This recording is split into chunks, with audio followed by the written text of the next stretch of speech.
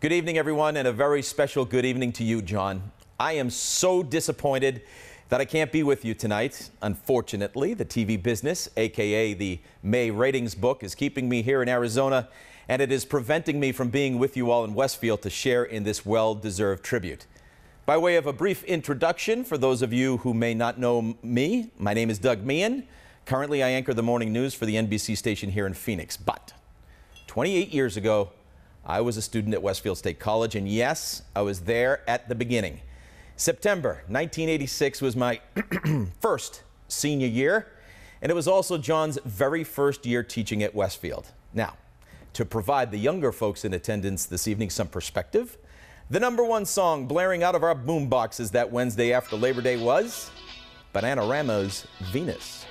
Ronald Reagan was president. Nobody ever heard of the four letters NCIS, but we did know that Mark Harmon was hailed as the sexiest man alive because of a show called St. Elsewhere. Whitney Houston was this brand new singing star. Some computer dude known as Bill Gates was 30 years old. And believe it or not, Lammers Hall was considered the new dorm on campus.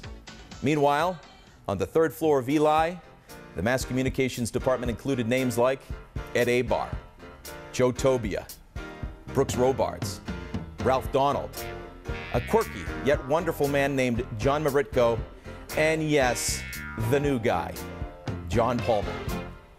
Despite earning the distinguished degree of doctor, he insisted on that first introduction that we call him John. From the moment he entered our classroom, we knew there was something different about this bearded professor.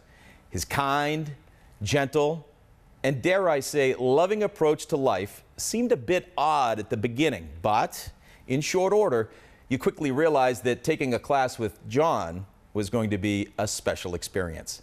More importantly, it was also a class that you wanted to attend. You wanted to be in his presence. Just being around John made you feel special.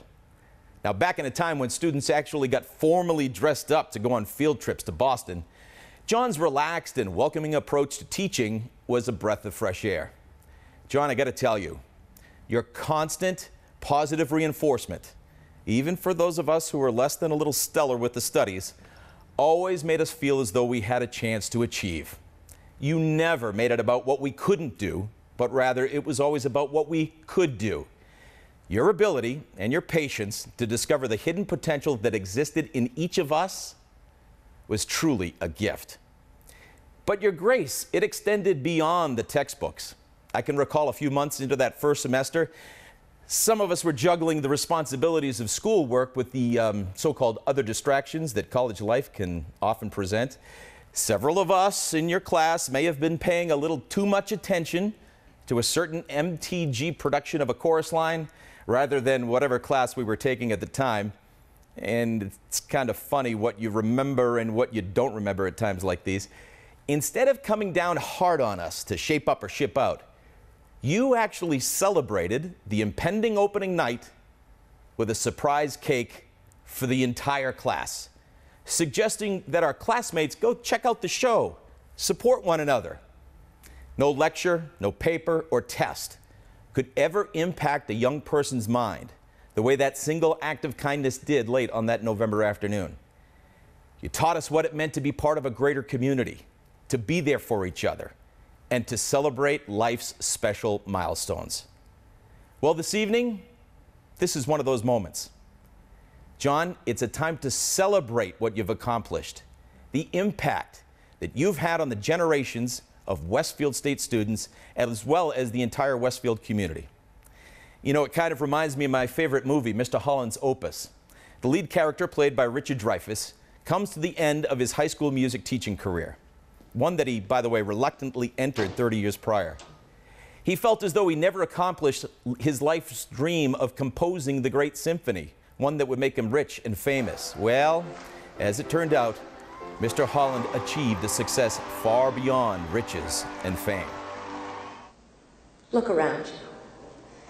There is not a life in this room that you have not touched. And each one of us is a better person because of you.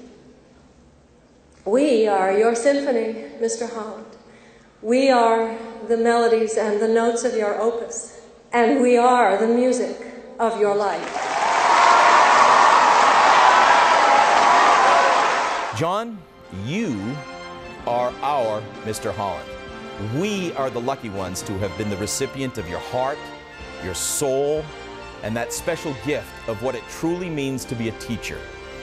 As you enter the next chapter of your life, go forward with the knowledge that you have made a difference in the lives of all of us. We are better people for having you in our life. Whether it was for as short as one semester, or in the case of you and me, nearly a friendship of 30 years, I will leave you for now with this Irish blessing. May your days be many and your troubles be few. May God's blessings descend upon you. May peace be within you. May your heart be strong. May you find whatever you're seeking wherever you roam. Until we raise a glass again, my friend, cheers. We love you.